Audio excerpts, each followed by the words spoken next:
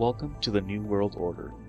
One of the prime factions, the New World Order is comprised of synthetically enhanced humans, with various augmentations of extreme degrees. Due to the dire situation humanity faces, they believe the use of black technology, unsanctioned and highly illegal on Earth, was the answer to surviving the galaxy. The New World Order preferred to use heavy augmentation to their bodies, which includes but not limited to physical and mental enhancements. Most of humanity's technical advances come from this faction alone.